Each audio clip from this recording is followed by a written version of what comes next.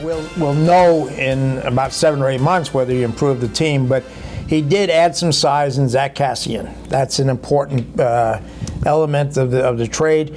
Now the key is whether we get Zach Kassian, who was drafted 13th overall by the Sabres years ago, or whether we get the guy who's been sort of lollygagging his way through Vancouver the last 2 seasons. Consistency is going to be the big key. I can see there's going to be some.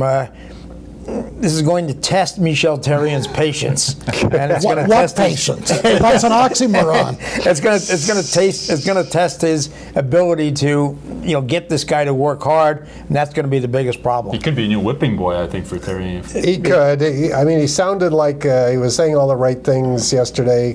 Talking about his father being a Habs fan and all these things. I think you traded for potential. There were a lot of people really upset on Twitter because they love Prust.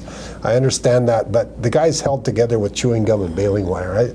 Every time I see Prust out there, especially when he got in a fight, you feel like this might be the last one, the end of his career right here. They're getting younger, bigger, right wing instead of left wing. I like all those things about it. And really, if he doesn't pan out, at this point in his career, you weren't giving up. It's $1.75 million for the 1 year. And I don't think Prust's meltdown in the playoffs helped him any also. With the referee. It must have been a hard move, though, for Bergevin, I think, Mike, because Prust was the first player he signed as GM, sort of putting a stamp on this is the kind of player we're looking for moving forward, the guy with character and heart. Yeah, perhaps so, but he doesn't strike me as a sentimental person. You can't be.